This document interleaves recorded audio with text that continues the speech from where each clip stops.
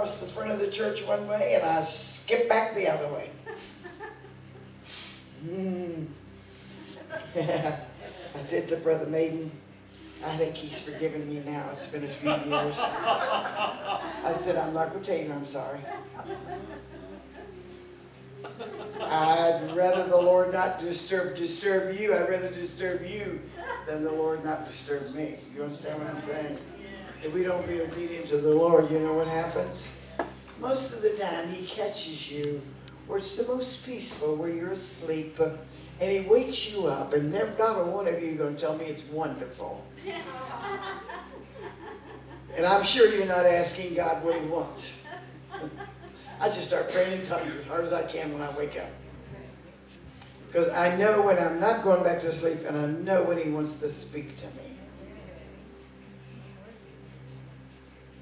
Let the Lord do His freedom through you and watch His handiwork in the earth. Come on, watch His handiwork. I have a brother that was a runaway. And my mother's praying for him because he started as a very small child. And he got into the hands of authority. I used to hear my mother cry over him all the time. She'd be washing dishes, crying over her son. A mother that loves her son will do that. And she said, Lord, we don't know where he is. He's been gone from home, from a young boy. Will you find him? Will you take care of him? And the Lord answered her. He said, I'm doing it right now. Right now, he's knocking on the door. He's been in an accident. That's what the Lord told her. He's been in a car accident. And he can hardly see for all of his pain. You know, the car was, he had a pole, I think, or a tree and demolished the car. And he's knocking on a Pentecostal preacher's door for help. Hallelujah. Come on. Hallelujah. Way out somewhere in the middle of Oklahoma. The Lord said, I'm taking care of him right now. Come on. You just respond to the move of the Lord, to the flow of the Lord, to the rhythms of the Lord. And it'll just hit you suddenly. I've been in the stores when the COVID first hit. I'm in Costco. It's a good place to be. I was on the Costco train. And they said they had no toilet paper and they had no paper towels. That's okay. I can see my way to victory in this store. So I was going down the aisles looking at everything, and all of a sudden an anointing hit me, and I started singing all these patriotic songs. God bless America. America the beautiful. And I remember when mankind did this in front of me. Under his arm. I wasn't singing loud, but it was enough to disturb him. And I kept singing. And I'm going and coming out of the aisle into the main aisle, and I looked, and here comes a basket with a whole big package of TP. Where'd you get that from? He said the truck just came in. I sung the truck right into Costco. And I know I did. Come on. Your song. Your river. You got a river in you. And this river is going to carry the waste out of this nation.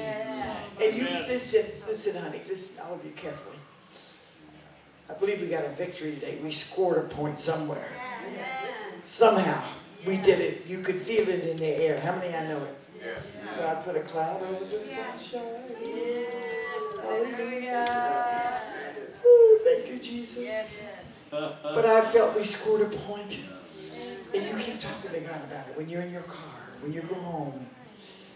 Just even if you're quiet, sit in a chair. We're still in the days of Yom Kippur. The Feast of Tabernacles is coming up. Glory to God. Oh, there's going to be, He wants you to celebrate Him all the time. That's what's missing in the church. You got to get a little of that Israeli flavor in there. And talk to Him. Lord, I believe You. Oh, God, I really believe You. You're the only one. We don't want to look at anybody else. We don't want to look at any lawyer. We don't want to look at anybody. There's not enough money that can take care of this. Lord, we're looking to you because you formed the worlds, you made them. Oh God, you put the stars in place and the moon and the sun. Oh, come on, talk to him about what he can do. And God, we just know that you know how to get in the king's chamber. Hallelujah. You know how to get into the bedroom of everybody that's in charge. You know how to awaken the worst sinner and the chiefest saint. We thank you. Just walk around and clap your hands. We thank you. We thank you. We thank you. Maybe give a little rhythm. We thank you. Thank you. Thank you. Oh, we thank you. We thank you. Yes, we thank you. Oh, we thank you. We thank you. Oh, we thank you. Lord, we thank you. None like you. There's none like you. Nobody can do what you can do. Thank you, Lord, we thank you. There's none like you.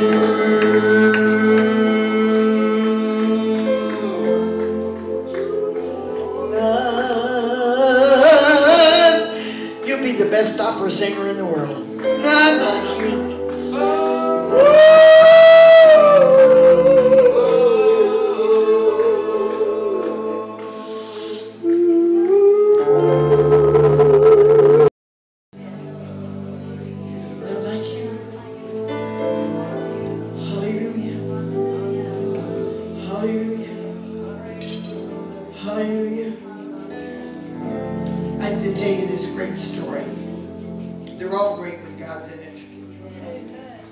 I was somewhere and speaking at a great crowd. And how many of you know that, I will be careful with this so I won't reveal who the subject was, but how many of you know that, sometimes you bother people? If you don't know, we'll pray God ignites you with a new fire. Anybody know what I'm talking about? If you're not bothering people, honey, you're not burning. And and they're trying to avoid you. And I'm at this big conference, and this person knows who I am, and I wasn't wanting their attention. I didn't want to get to know them. It was my time. I was finished. I was going to go home. And all of a sudden, I don't know what happened. They're off the platform, and a crowd of all those people, they're put directly right in line with me. I mean, they couldn't turn away. I mean, it was like they were exposed. And they tried to move, and there they were again. And then somebody who was in charge of the conference decided we're just supposed to go in the same car to the airport. It gets better. So they bought a pizza, and I wanted a slice. Not necessarily of theirs. But I needed something to eat, and I'm hungry, and I could smell it, and it's a long flight back from this place to this place. Finally, they turned around in the front seat with the whole box. Would you like a piece of pizza? This little scenario went on for about 2 hours. I'm talking about before the pizza came into the picture. Or before, God moved them somewhere else in the audience, and they're right in my eye gauge. You know what I'm saying? You can't miss it.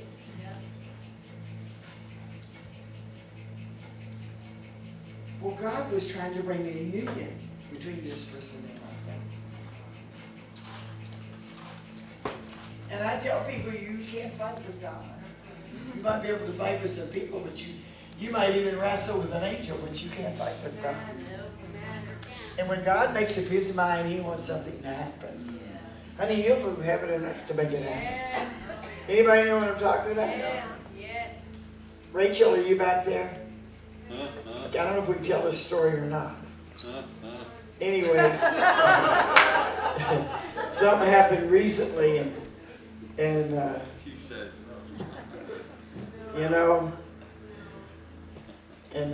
this person even got up and hid between people to avoid me. Went out of their way to avoid me. And lo and behold, they had to circle the place where I was, and he ended up right beside me in the aisle. I just turned to them and I said, "What are you trying to avoid me? Come on, get it over with." We need to be people that we're not acting like children. So, I got caught up in a situation where I needed help. We can't tell too much, can we, Rachel? Well, I really needed help, and I can't tell you the whole story. And I hadn't seen this person for a year. And I got lost. And so somebody called me and said, "Oh, I'll send somebody to come and get you." I'm going somewhere with this. We sing the way we do because we've had victories. Do you understand why your praise has got to reach the heavens? Because you have victories in everything. Nobody is a stranger to you. I don't care who they are.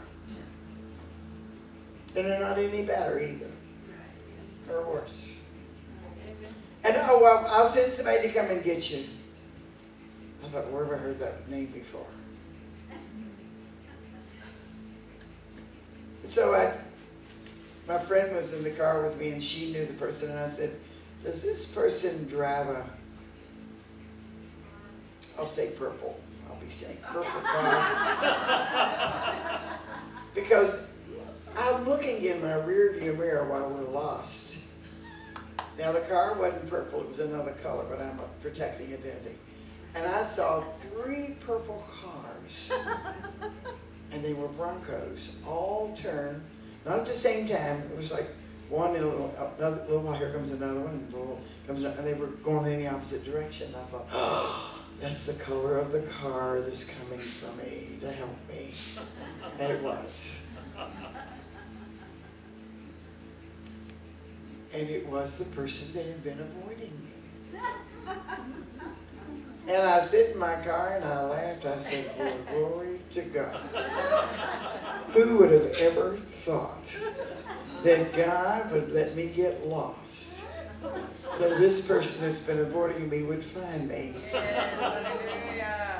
You got to see it like a story that's never been told. What I'm saying to you is just keep your record clear and keep your life full of God. I've been quiet the last few days because it's Yom Kippur. Keep yourself full of God. Keep short accounts with the Lord. You know what short accounts are? As soon as something bad happens, you repent. Go out and get you some ashes. Put some on your head. Buy you some sackcloth. A friend told me she did this. She called me before yesterday. She said, "You know what? I tried that one time. I went out and bought me a feed sack, and cut a hole in the end of it, the other end of it, 2 on the side, put it over my head. And then I went out and got me some coals, set them on fire, let them burn a while. Then I brought them back, put them all over my head in a church." Honey, you don't want to do that. I don't care if the clouds fall in, because it takes a lot to clean yourself up. But that's a sacrifice.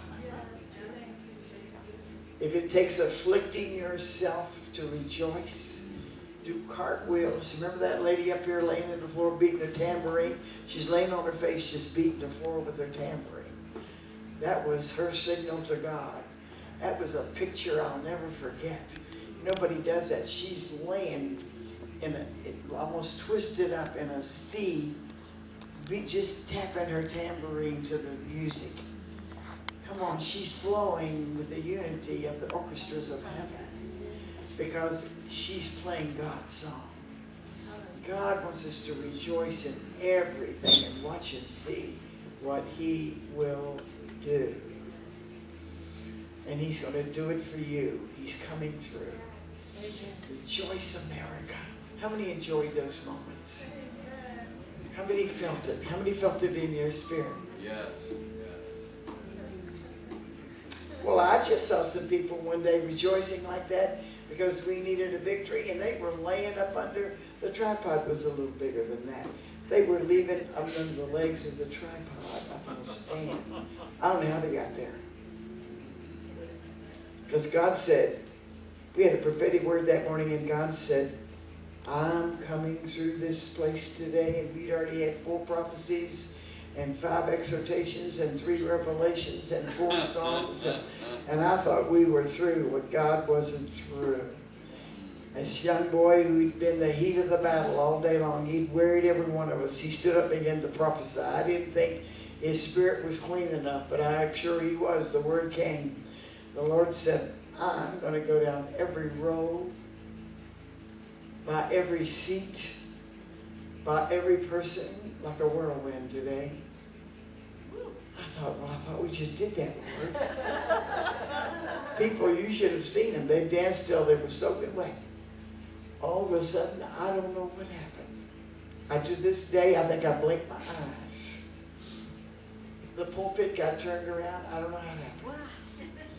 And a lady was sitting beside it, sitting on the floor behind it, facing away from the pulpit, cross-legged like a Native American Indian, doing a powwow. And the pastor is laying up in the artificial flowers.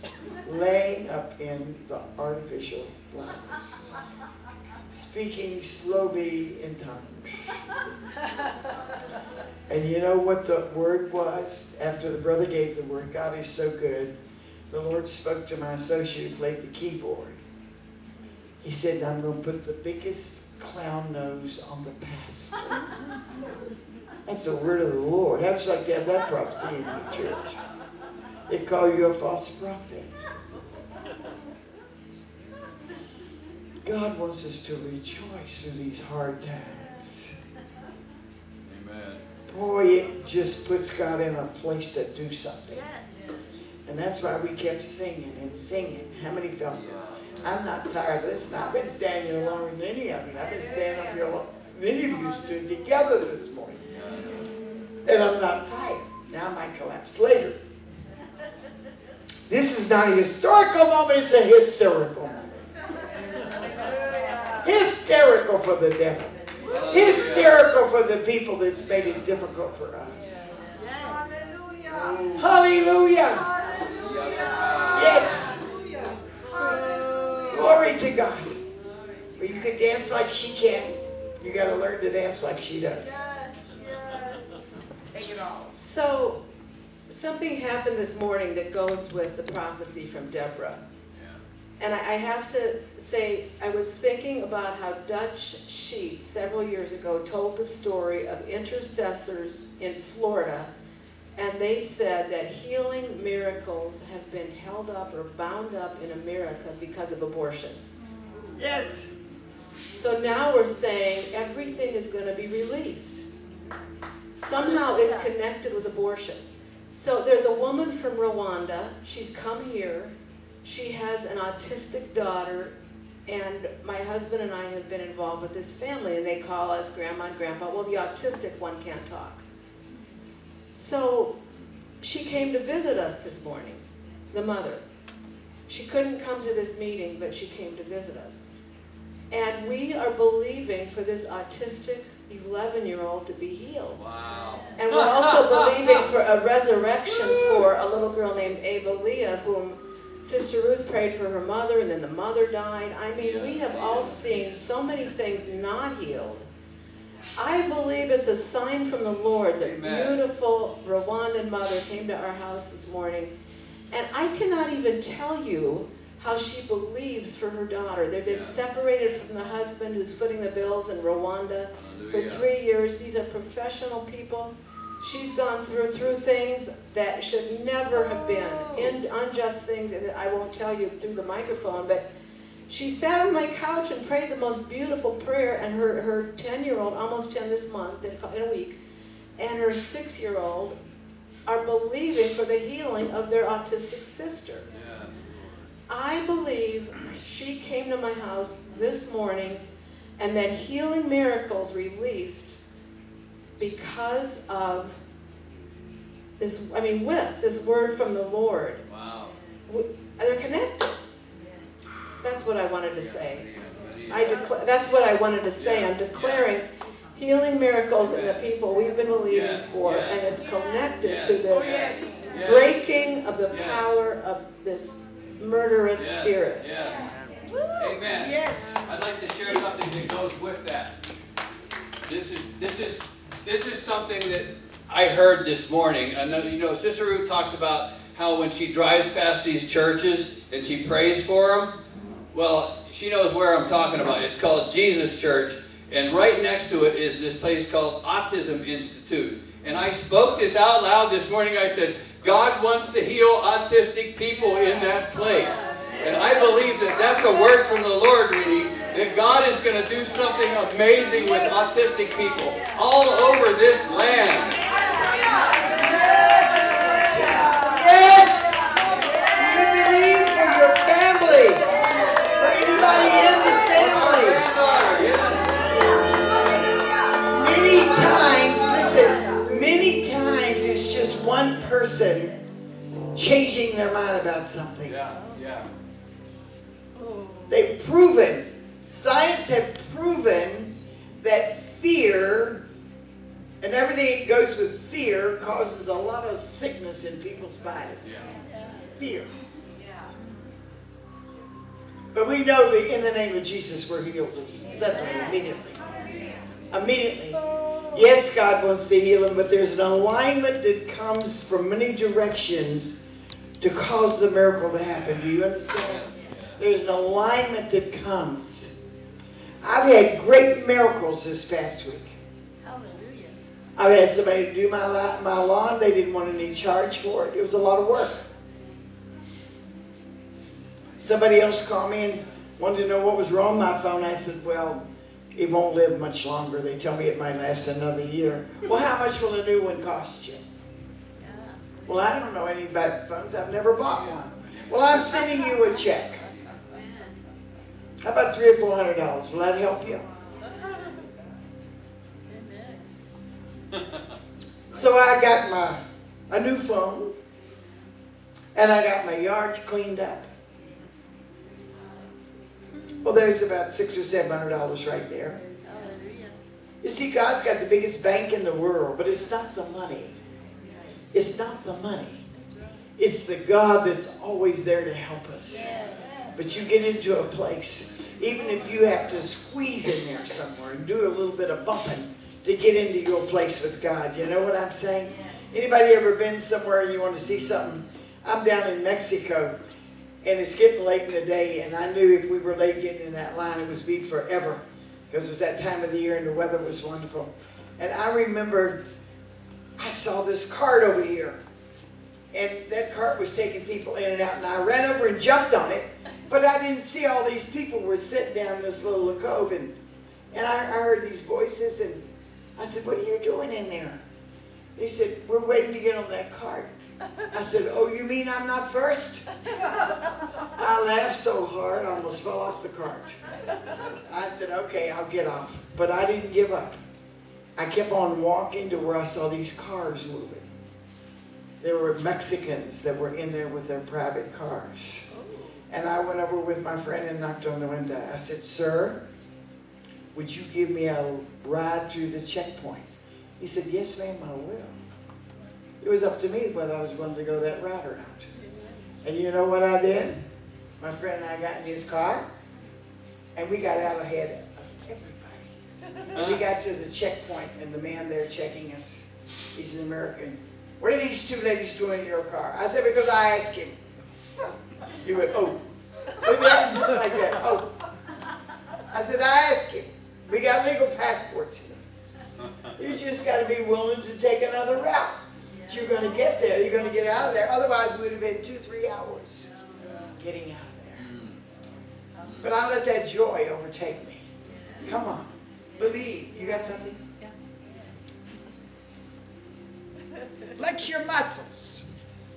I got two things. One was my husband had a vision. He was praying just the other morning.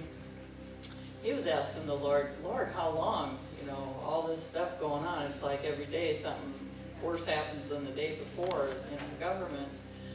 And he said the Lord gave him a vision of a pressure cooker. And he didn't quite get that, but he told me about it. I said, well, I understand. I use a pressure cooker all the time. I said, the difference between that and a regular pot is, on a regular pot, you lift the lid, you look inside, you stir it up. With a pressure cooker, you don't do that. You know, you put it on, you let it rise to pressure, you set the time, and then you wait for the pressure to release naturally, or you have an explosion. Yeah. Wow. And you can manually release the pressure, but if you just take that lid off, you're going to have a real mess to clean up. Yeah. And so I understood it, and then he thought, wow, yeah, that was pretty neat. God was going to let the pressure build, and then he's going to let it cook, and then when it's time, he's going to release the pressure. And then the other thing, 2 weeks ago, Ruth was sharing a dream she had, and part of that dream was she saw President Trump sitting on a chimney. Right. And when she was talking, it's like I was having her dream. I was just sitting there, seeing him sitting on that chimney. And I knew the Lord was trying to tell me something, but I didn't get it right away. And so it just reminded me so much of a dream I had had. It was the very end of 2015 or just the beginning of 2016. It was before we even knew who was going to be running for presidency in 2016. And anyway, in this dream, I got in a white van here in Arizona with a real estate agent, and a bunch of bicyclists started following us. And this real estate agent was going to take me to look at a house. And we drove, and we finally got out to the East Coast. And he parked the car, and all the bicyclists parked their car. And we're looking up this hill at a house on a hill. I knew it was the White House in my dream, other than the fact that it was brick and it wasn't white. But you know how you know things when you're dreaming? And it was kind of dark. It was late when we got there. No lights on the whole street, no lights on the whole hill. We got to the, where we should be able to walk in, but we were rock climbing to get up there. We were on our hands and knees trying to get up to this house. And the real estate agent opens the door and we walk in. But I was seeing the top of the chimney where President Trump was sitting in her dream. But on the top of this house, there was someone pouring concrete into the chimney. Well, then I'm standing in the living room and I'm watching the concrete flow come out through the fireplace and onto the floor, and it ends up in the shape of the shape of like a spearhead or an arrowhead, only it was like in a medieval picture of the devil, like his tail. Yeah. Wow. And I never did quite understand this whole dream until Ruth had her dream, and then I understood my dream and part of her dream. Because in her dream, she said there was people standing around. They were asking President Trump if he was going to be president again. And he looks over at Ruth and he says, well, ask Ruth. And it's like it all started to come clear to me that this real estate agent drove me up to the White House and was asking me and these other people, do you want to buy this house back? Wow. It's really your house. As a nation, you own it, but do you want it back? Are you willing to pay the price to get this house back? Wow. And with President Trump asking Ruth, he's really asking the praying church. Yeah. Are you going to pray for it? Yeah. Is that the price you're willing to pay to get this house back? I remember you told that. Yeah, I did. How long ago was that? That was, like I said, it was the very beginning of 2016 or the very end of 2015. It was before we knew Trump was even going to run. But people were trying to pull him off the chimney in my dream. There was one had him by the leg trying to pull him off, and another was trying to push him to the other side. But he had one leg wrapped around the chimney. You know how you do that sometimes to anchor yourself, to hold yourself. And there was a big audience there saying, well, do you think you're going to go back and try again? He said, well, I don't know. And he said, well, let's ask Ruth. Well, I was hosting him. There was two parts to the dream. And I thought, I don't even know how to answer this question. But I remember I said something to him. I stammered around for a minute. Then I said, well, it depends on whether you do this and this. But I don't remember what the this and that was. And I woke up. But being on the chimney is a good dream. Yeah. That means he's going to be exposed. He's once again going to have an opportunity. Yeah. Yes. Yeah, it's just something went through my head. What was it? Yeah, buying the property, yes. Yeah, buying the property back Yeah. through our prayers, believing God that once again the praying church in this nation has the White House. And in 2008, when I was standing in my living room, I was still back in Indiana. I turned the radio on and heard the news that Mr. Obama had just won the election in 2008. I was just standing there thinking, I wasn't impressed with anybody running in 2008. I didn't have a yay or nay. And It's okay, go ahead. anyhow, Listen to this. but I stood there and the Holy Spirit said a portal of evil has been opened over this nation that has never been opened before.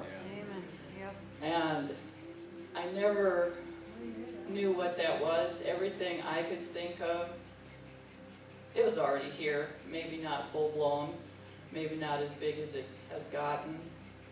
But I believe when the pressure cooker lid comes off, there's going to be an awful lot exposed. Yes. And we're going to see horrendous things that have been hidden in that pressure cooker. You can't watch what's cooking in a pressure cooker like you can turn the oven light on and look inside a regular pot. You can lift the lid and see how things are going. Yeah. But in a pressure cooker, until it's all over, you just don't really know what you've got inside. And we need to be, I guess, ready spiritually. I think we're going to be shaken. Because it's not just because of one person that evil entered in a way that it had never been.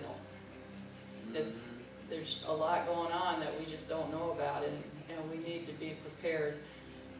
It's going to be a real shaking. It's deep. The levels of it are so deep. Here's what you got to know. When he talked about the pommel worm, the cankerworm, the locust, what's that other worm? Cankerworm. I said cankerworm, palmer worm. The locust is one more. What's the other one? The church has got to raise the standard. It's not the world. The church has got to raise the standard of who we are, what we believe, and then when we open our mouth and declare, it comes to pass. Are you hearing me? Yes. If we do this, we cannot have anything in our tongue that's got mischief in it. You don't want me to make this clear. Remember when they were putting up the wall and Sanballat and his group were making up all kinds of story and said a prophet had said this and that to Nehemiah. It was Ezra first. And Nehemiah said, you wish to do me mischief. That is not a good word. We think it's something foolish. It's not. It's something devilish. Amen. And there is a lot that's in the church that's crooked. And if God would come in this morning with a list of things that he wanted changed in our lives, could we do it instantly to cause the power of God to be released? Those children of Israel, the Bible says that cloud of glory covered everyone from the tallest to the least lamb coming out of there. Everybody was covered with the glory because they all agreed. Ananias and Sapphira agreed to tell a story, to tell the untruth. And we can't have any of these hidden things in us, a half-truth. Come on, we need to get it out. And there's something in there we don't, well, we want to be in charge or control of what we're saying. So we won't tell the part that will make a difference. I've had dreams and visions, and I could tell you easily. And I've had people to talk to me and tell me, I would ask them a question, and they'd only tell me a part of it. Well, the other part was what was going to make a difference. I remained friends with them, and not told them any different, but it's really got under my skin. Because Jesus didn't say that thieves would have their part in the lake of fire. He said liars would. All liars. Homosexuals. Adulterers. We're going to have their part in the lake of fire. That's what it says. You can't change it. You can tear it out of the Bible if you want to. It doesn't change the fact God said it. It's written.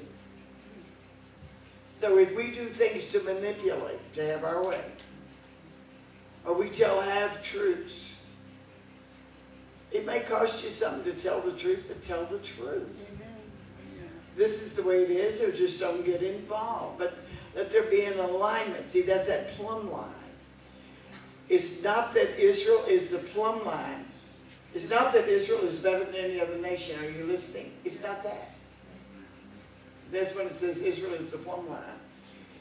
It depends on what we see and what we do and how God is using Israel in all the world. When you know what God's doing in Israel, then you know what He's doing everywhere else. Yeah. It's that simple. Yeah.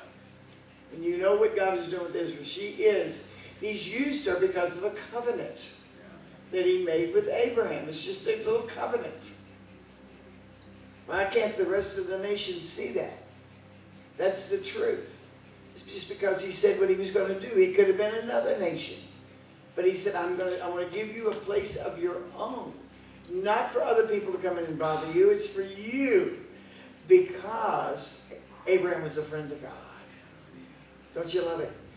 So I feel this person, Deborah, that she's hearing me, I think, right now. She's one of the most honest. She's bold, but she's honest. She will not let a half-truth come into her life by any measure. She won't even let people give her a half-truth. If she thinks there's anything in her life, I'll just tell you this. Some jewelry came to her that was quite expensive after Sister Ruth died. But it was given to Sister Ruth to wear. And things get going and you forget about it. So she kept it and wore it for a long time. It was a Jerusalem diamond cross. I did not know that cross belonged to somebody else that had loaned it to Ruth to wear. Okay? You got that part? This girl finds me. She gets on the internet after 20 years and said, "Are you Ruth Carneal? Do you remember Ruth Epplin? Do you remember her wearing a diamond cross?" I said, "Oh yes, that was the only piece of jewelry she ever wore." She said, "Well, actually it's mine, and I had proof of the pudding," and she told me everything about it. How she'd even put a piece on the back to make it a necklace in Jerusalem. Ruth had her to do it. But Ruth got sick and forgot to return it to the girl. We're talking about 30 years here. I said, "I know where the necklace is. I thought I did." And so believe it or not, Mary Ann Hopkins, that comes to the prayer meeting, went to Jerusalem and met the person I thought had the cross. So I sent a message for her to see if she had it. It's cost a lot of money. She didn't have it. So I'm telling Debbie that you heard this morning. I said, people, we're talking about people putting you on wild goose chasers. I said, yes, I've got this lady out in Texas. Has me looking for this Jerusalem cross, and I don't know where it is, and it's hers. And I explained a little bit to her, and she interrupts me. She said, Ruth, I got the cross. And she sent it immediately to the person. She didn't keep it. You understand? She could have kept it. There was nothing there that was the girl's word. I knew the girl. And I sent the cross to her. Yeah, she's so happy. You know what the girl told me? She said, "For 22 years, I have prayed every day for God to return this cross to me." 22 years. So he comes down in Arizona to call Virginia, to call back to Texas, and over to Jerusalem, but the cross is in the right hands. Hallelujah. Are you listening to me? Hallelujah. I'm talking about line up to what is excellent with the Lord. Don't have any hidden agendas. Am I talking to anybody? Don't have any dark secrets or cover yourself, or I cover myself with a lie to keep from doing something I don't want to do. Well, I don't think I can do that. So-and-so's coming by. La, la, la. You know, we prefabricate. The Bible says you make somebody believe a lie. And to him that maketh a person make and believe a lie, the Bible tells us what the curse is going to be on our lives if we cause somebody to believe a lie. Because you might tell me something, and I might tell somebody else, and they tell somebody else, and now 5 people believe that lie. Okay, I'm talking about let the crooked be made straight to the best of your knowledge. If you listen to Jimmy Swaggart talk, he stops himself many times to correct himself to make sure he said the right thing. It's a searchlight all the days of our life for truth to come out of us. In other words, if we said, David's in this battle and 275,000 people were killed, and the Bible says 276,000. Now, I didn't remember that, but I'm reading it, you know, and God wants our conversation to be clean. Just say yes to everything. The green light's going to come. The door is going to open. Do things that you don't really feel like doing and you don't want to do because you don't know where the hand of the Lord is coming in to bring victory. Yes. To bring total victory. Amen? Amen.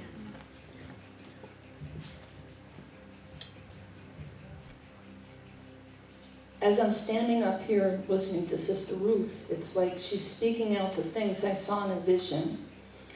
And yesterday, my husband and I went to Jewish Voice to pray, and we stayed a little later to continue to pray. And I just heard, the zeal of the Lord will accomplish this. So I started looking it up, where it's found in the Bible. And it's found where there were such a company of the enemy encamped against Israel that it was impossible in them and through their hand and their power.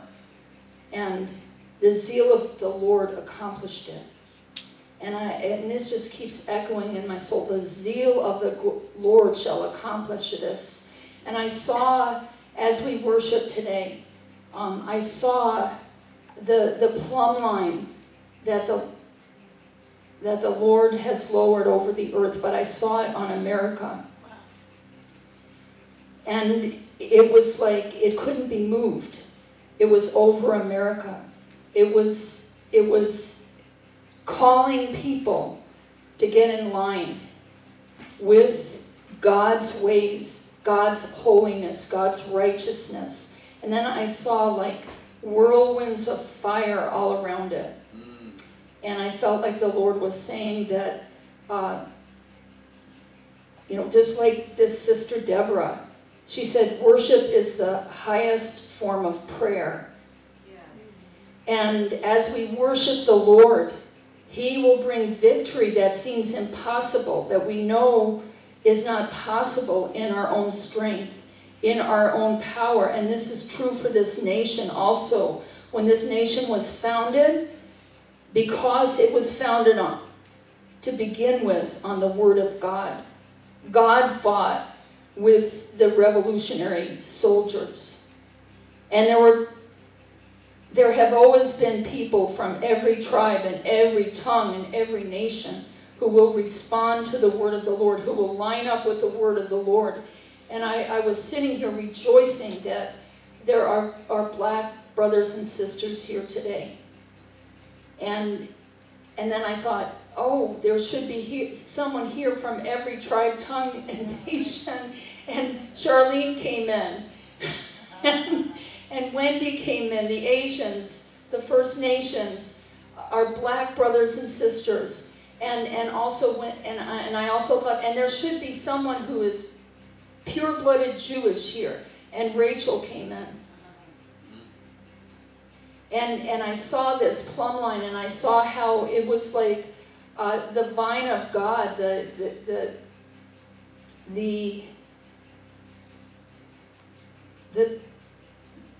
vine that is just the tree of life. And that some of us are grafted in, others were part of it and came into full consciousness of what that is. And then I saw streams of the blood of Jesus going out all over the country. And I feel like this is a word maybe for some that are actually here today, but maybe for some who are listening, where you have felt like, I'm disqualified. But the Lord says, I did not turn away from the man in the temple who couldn't raise his head to me, who cried out and beat his chest. He went away justified in my sight. And I felt the presence of the great cloud of witnesses. Last night, Steve and I watched some of these programs that Sister Ruth was talking about, and we also caught just part of a movie about Martin Luther King. And I was a teenager, a pregnant teenager,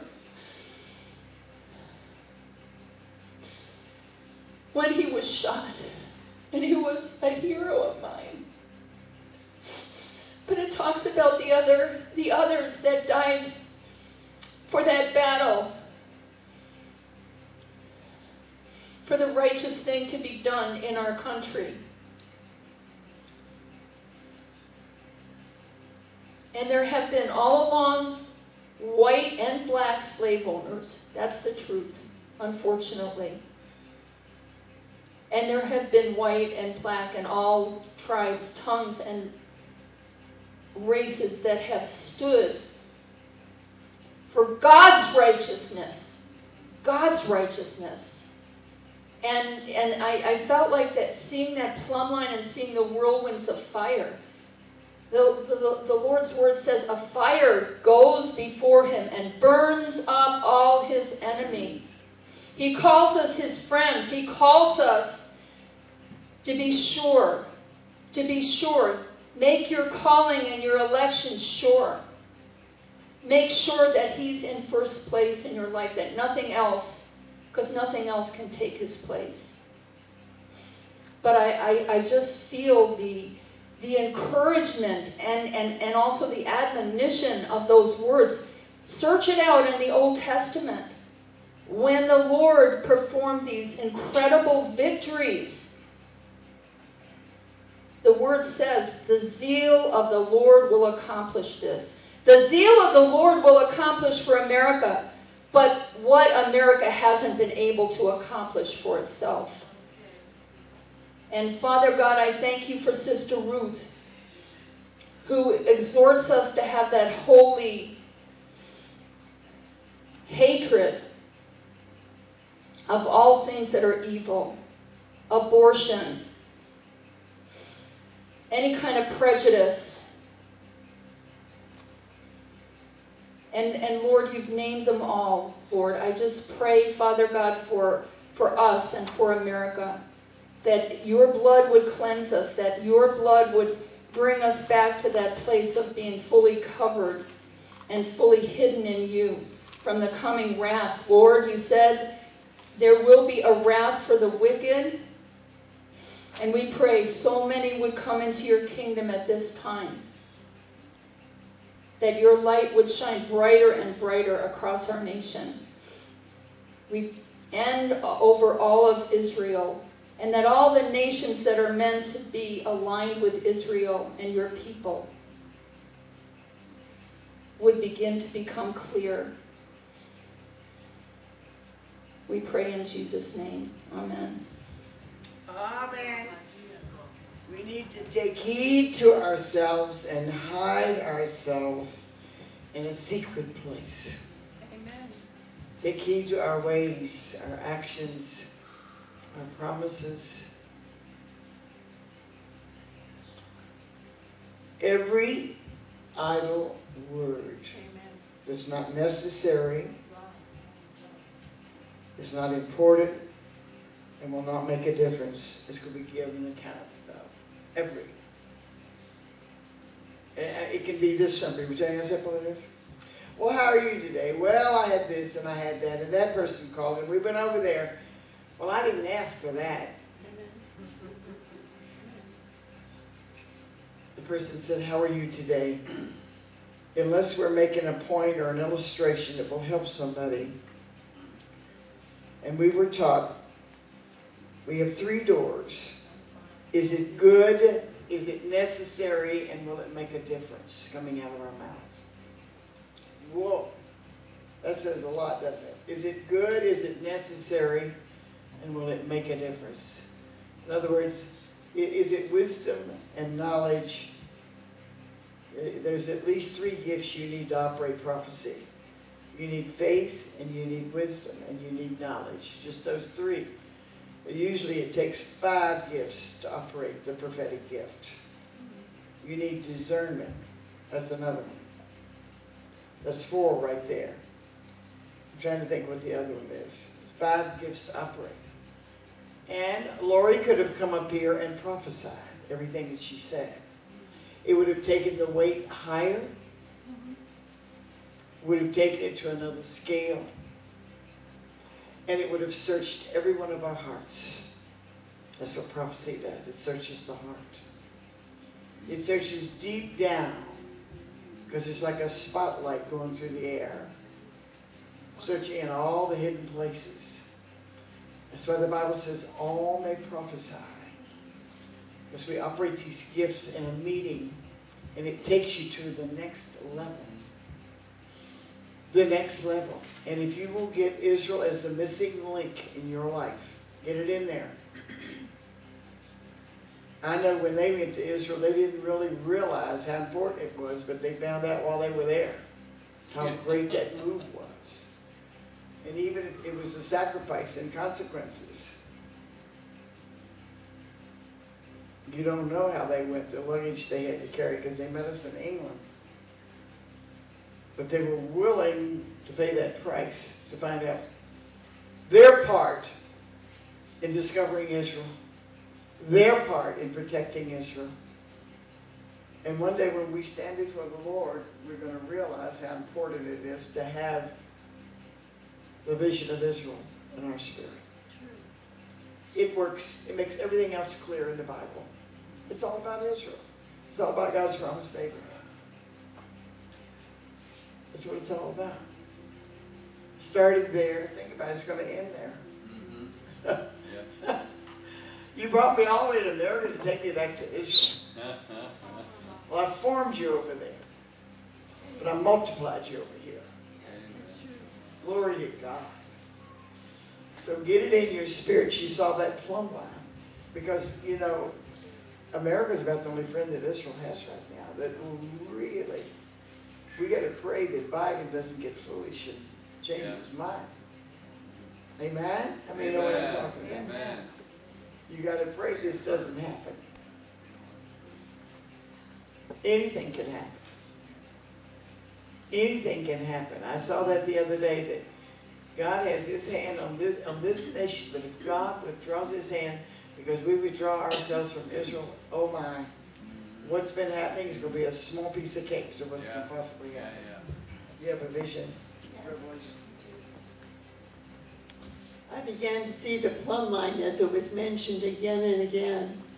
And what I saw was as the plumb line came down, the power of God came through the plumb line. And it was like a whirlwind. And the plumb line began to spin. And as it spun off lightnings. And the lightnings penetrated and changed the atmosphere. And they changed what was going to happen without the power of God.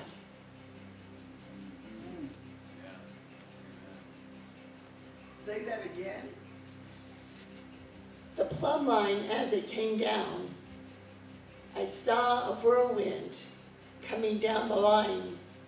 And the line, the whirlwind spun the bottom of the plumb line. And there were lightnings that began coming out of the plumb line, changing the atmosphere, charging it with the energy, charging it with the power of God, and changing the atmosphere so much that things began to line up. He began to what? Line up. Things began to line up. Line up. Yeah, when we call President, when we wanted President Trump, we never thought about this. We wanted change. But I think God wanted mercy. Yeah. Lord have mercy on us. Yes. Amen. Lord have mercy. We were already in so deep. And Trump didn't have enough time. And I don't really think that his patterns or his remarks or his comments were wicked. He wasn't a man that liked to hurt people. You just knew that, by the way. There's a sound in his voice. You can hear a sound in a person's voice to where they are. Did you know that? You can hear that. That's why they can use your voice as your identification now. Not only your thumbprint or now your eye, it's your voice. Remember they asked John who he was? He said, I'm just a voice. They couldn't identify with him. Listen, Jerusalem wasn't like from here up at the next light from where John was. We were talking about like 15 or 20, 25, 35 miles. They heard about him in Jerusalem. Here's a man with another doctrine that they weren't acquainted with, and it upset the religious spirit. And this is what's going to happen when God begins to move. All those things that are preconceived and are religious are going to go. The real Word of God is going to burn like a lamp. Going to burn. It's going to, listen, going to burn the name of Jesus in us. We're going to identify with who He really is. Listen carefully to me, please. There's some of you that do not understand. When the Lord told me, He said, there's people in your prayer meeting that know the journey, but they don't know the process. I want you to remember this. I know how to cook. I used to cook for 1,500 people at a time. We had big speakers come to our camp, so you have pans that you know how much to put in there to make it, but you got to do it quickly because there were 3 meals a day we were serving. We just can't give God any old thing. We got to give our God, and God, I pray that you burn it in their heart like the 10 Commandments. That they understand what it means, a living sacrifice. Jesus. Jesus. Burn the truth of a sacrifice into the heart of people. To know what it means to lay their lives down.